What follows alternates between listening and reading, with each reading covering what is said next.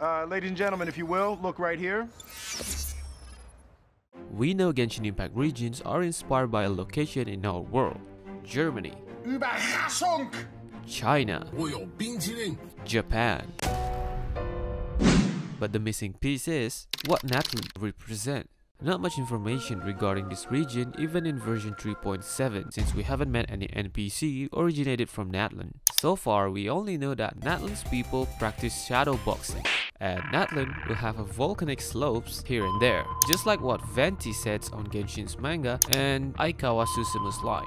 Let's see the most important clue that Genshin Impact has given us. Oops, my bad. When the god of war shares this secret with the traveler, it is because she has her reasons. Now we know Natlan is a country that closely related to battle, since their archon called God of War. We could also hear the music was inspired by Latin American culture. If you watch Genshin's trailer in German's device, you'll see the translation for Natlan is would somehow resemble Aslan, ancestral home of the Aztecs. It strengthened the point that Natlan will somehow relate it to the Aztecs. Aztecs were a warrior-cultured empire that centered around war to figure their politics and economy, and surprisingly, it fit what Dainsleif said on the trailer. The rules of war are woven in the womb. The victors shall burn bright, while the losers must turn to ash.